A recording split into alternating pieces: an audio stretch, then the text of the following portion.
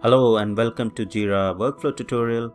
In this tutorial, we will test the workflow that we created till now.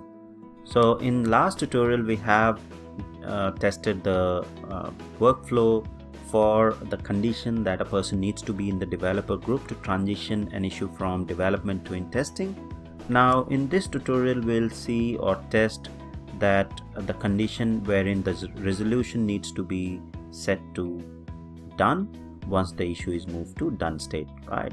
So at the moment we are into RCV JIRA workflow tutorial workflow. Let's view it and see the condition that we define. So we define a condition, or we define a post function basically for the transition done. So when an issue moves from in testing to done, we define that set the resolution of the issue to be as done, right?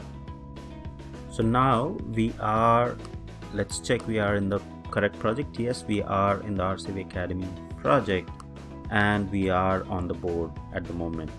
Now if I move this issue from in testing to done, so let's first see the resolution of this current issue, and the resolution currently says unresolved, right? Now if I move this from in testing to done, resolution should automatically be updated to resolved. So let's refresh this this issue, and now you can see the resolution has been automatically set to done.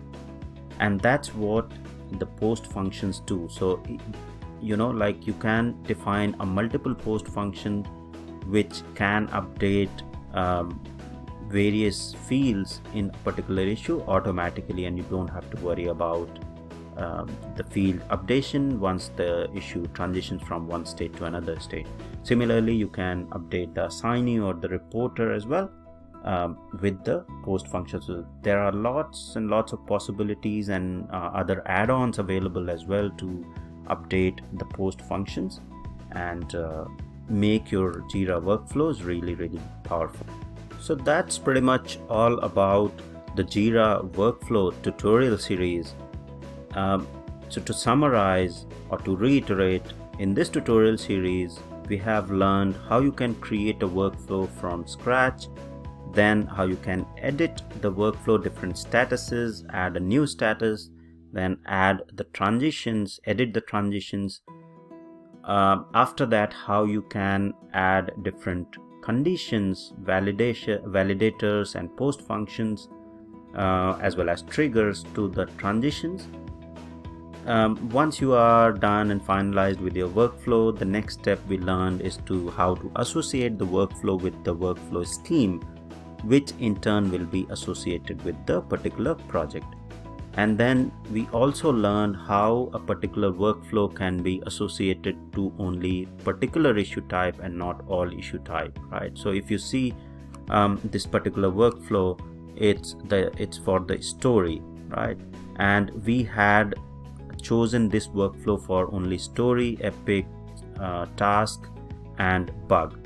But if we choose any other subtask, for example, let's see this subtask, the workflow for the subtask was different, which was the custom workflow, right? So we have also understood how you can associate different workflow to different issue types in the same workflow scheme, and then associate that workflow scheme to the project. So we also learned how you can associate the scheme to the project, and then eventually how the scheme gets activated and workflows get active in active state from inactive state. Post that, we learned how you can customize your board for the project and then map the different statuses. So if you go to configure, as soon as you link a new workflow, then there'll be all the statuses in the new workflow will be in the unmapped status. Then we have learned how you can create the new column and map those statuses to as per the new workflow. And then we learned, or we actually went through and tested this new workflow and different validations and post functions that we configured in this particular workflow. So that's pretty much all about this JIRA workflow tutorial series. Hope you liked the whole series. Please do share and subscribe, and thank you for watching.